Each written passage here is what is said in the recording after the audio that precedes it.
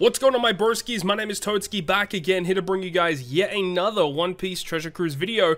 And today we're here to bring you guys a video talking about my own treasure map teams, which if you guys want to see the treasure map preparation video that I made recently with more accessible teams, make sure to go ahead and check that one out.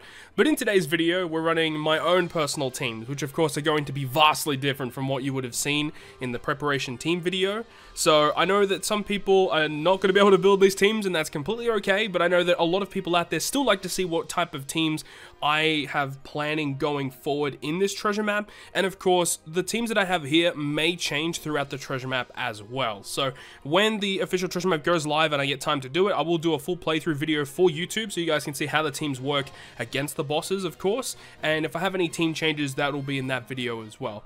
But I guess without further ado, let's go ahead and jump into the teams. So the first fight that we have is going to be versus Gordon, who is a strength boss. There's going to be special charge to all units, which is good for the first boss. And for battle 3, there's going to be shipbind. Perfects are harder to hit, which is kind of weird. Slots are changed to badly matching block and bomb, and your top row is binded for 6 turns, and also 10 turns of chain coefficient reduction. So having a chain lock is going to be best case scenario here.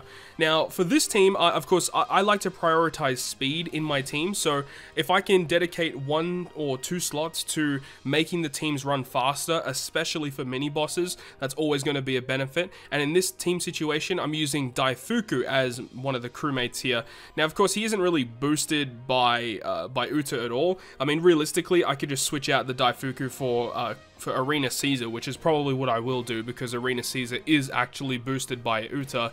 But the key thing here is that Tezora is our chain locker, and we also have Hiyori, which gets rid of the bind on our captains. And realistically, we'd be using Uta on Battle 1 or Battle 2 to give us the attack and orb boost. So when we reach the final stage, we'll have Uta's boost to our striker and our cerebral characters. We'll have the full board of Wano slots from our Hiyori, and then we're also going to have the chain lock from Tezora. Tezora is a striker character, so he gets the full boost from Uta with the attack and orb boost.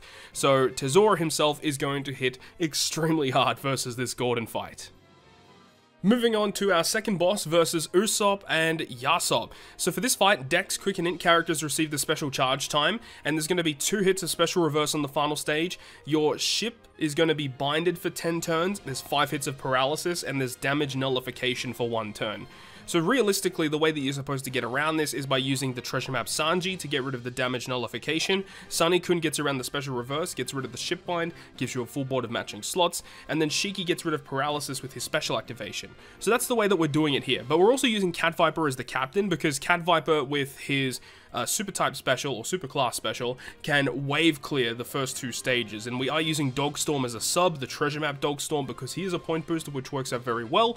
And then of course, when you use the special ability of Cat Viper, on activation gives you an orb boost, and then after 1 turn has passed, it gives you an attack boost. So what we can do is we can use the special ability of Cat Viper on battle 2, so that when we move on to battle 3, we'll actually get the attack boost. Shiki provides the orb boost to Dex, Quick, and Int characters. We'll have the full board of slots, we'll have Sunny-kun to get rid of the ship bind ability, and the damage nullification, we can just normal attack through it due to the captain ability of Cat Viper.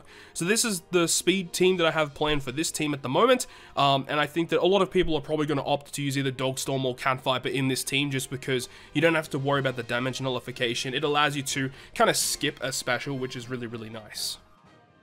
Now we move on to Ben Beckman and Lucky Roux, who is a quick boss. However, they give cooldown to Strength, Quick, and Psi, and the really weird thing with their preemptive is that they will actually change their typing to be either Dex, Quick, Psi, or Int. And this is where you're supposed to use the brand new Super Sugo Fest exclusive Shanks to change their typing into Strength to have type advantage, which is what I'm opting to do.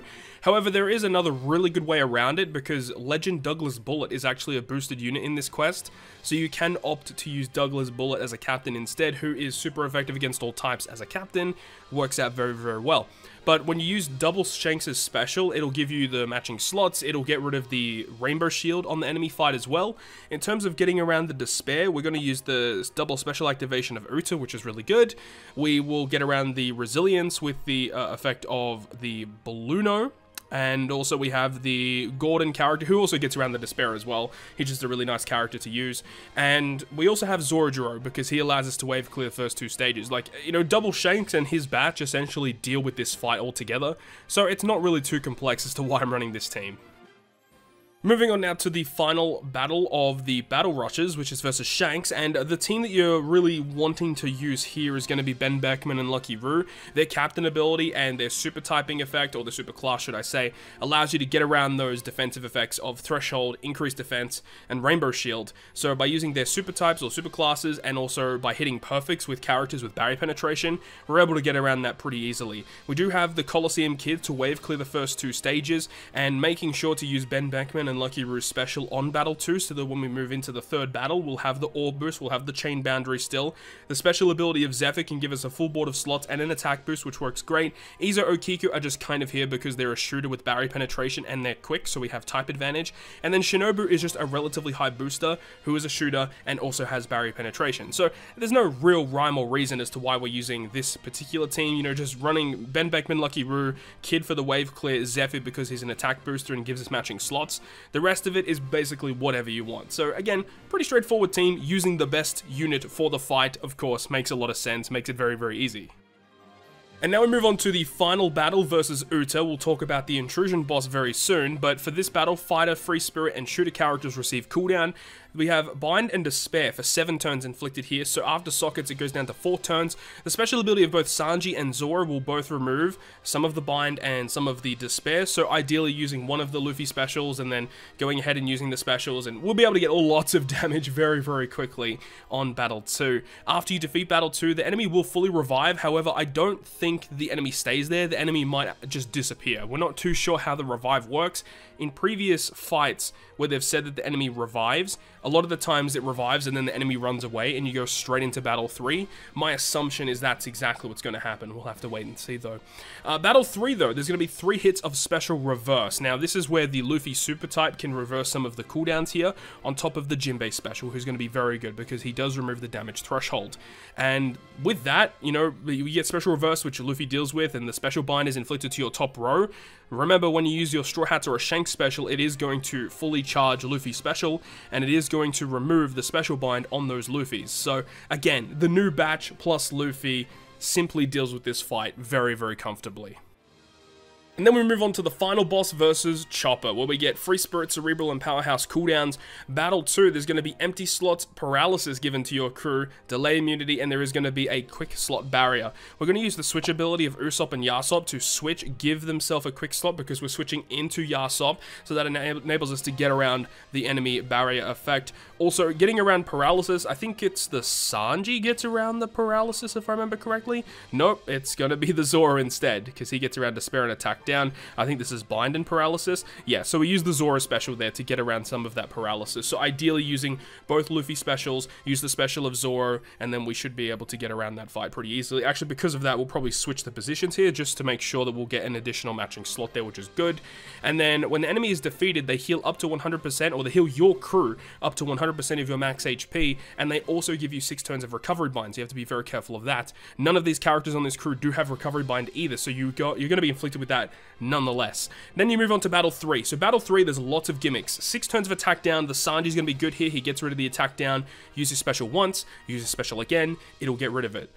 However, there's obviously the big issue here of any time you activate an attack boost, orb boost, or a color affinity boost, the enemy Chopper will react to it. Now, currently we don't know how this reaction is going to work. We don't know if it's going to launch multiple times or only on the initial activation. So, activate an attack boost, he activates the interrupt. Activate a second attack boost, he won't activate the interrupt. That's how we think it's going to work, but we won't actually know until we get into the fight. So this could actually be a very, very difficult fight. There's going to be defense up as well. I believe Jinbei will also deal with that. And also, when you kill the enemy, he's going to hit 50,000 damage to your crew, and Jinbei provides you with pretty significant damage reduction. So that is also going to be very, very key in surviving that quest. There's also Despair as well, inflicted to your team. That's obviously going to suck, but of course, the special abilities of Sanji will also deal with that too. So that's pretty much how we're getting around the fight. Both the Sanji and the Zoro and the Jinbei, all those Straw Hats, essentially the exact same team that we have here with Uta versus Chopper, exact same team, exact same point boosters, hopefully does the good job versus this treasure map. So with all that being said, that is going to wrap up yet another One Piece Treasure Cruise video. Really hope you guys enjoyed this one today, and if you guys did enjoy the video, make sure to go ahead and leave a like, and if you want to stay up to date with all of the content that I post, including more One Piece Treasure Cruise content, make sure to hit the subscribe button down below. But on that, guys, I will see you guys within the next video.